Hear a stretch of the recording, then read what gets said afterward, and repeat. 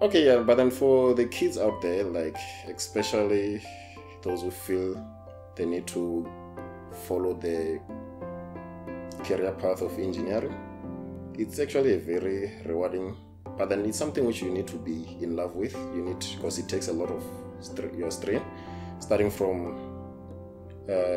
your school days. It needs a lot of discipline.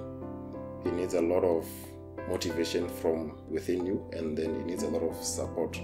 And then something which there's this tendency in South Africa that I didn't go to school because I didn't have enough money and all that.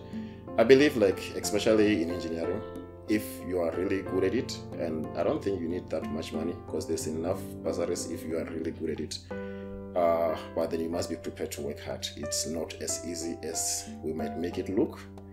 And then another thing, in terms of this career, people think we make a lot of money. Yeah, there are people who make money, but then it's actually a process. You need to allow yourself to grow into that process. You need to be disciplined enough. You need to be patient enough. And then it's quite important that you find yourself in a position whereby you are not driven about money. You need to have patience for what we do, because it's not as easy as it might look. And yeah, that's the main issue.